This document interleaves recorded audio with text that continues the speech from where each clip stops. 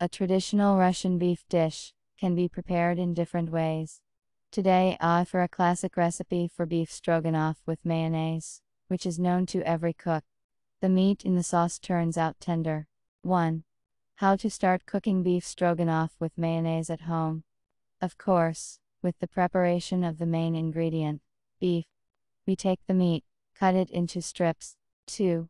While we cut the meat, fry the onion on low heat. As a base, use vegetable oil better. 3.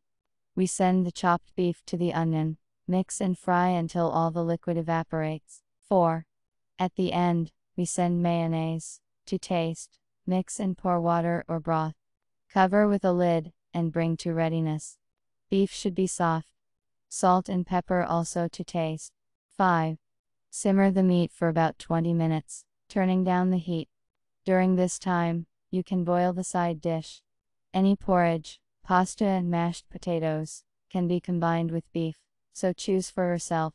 6. You can add a salad of vegetables to the main dish. Bon appétit!